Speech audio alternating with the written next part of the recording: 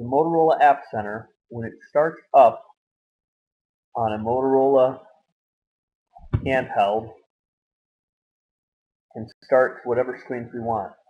So, and it locks it down. As you see, there's no start button up here anymore.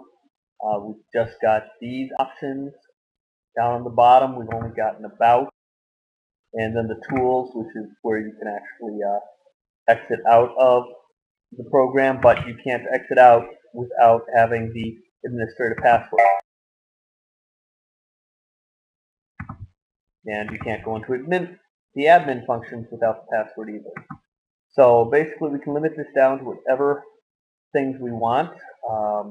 Common ones to probably use would be they might want to adjust the backlight settings, so you might want to give them control there, as well as occasionally a calculator can be useful.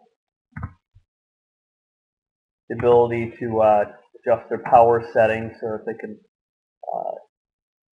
how long to wake or sleep on it, the log me and rescue, the virtual CE, which is what allows me to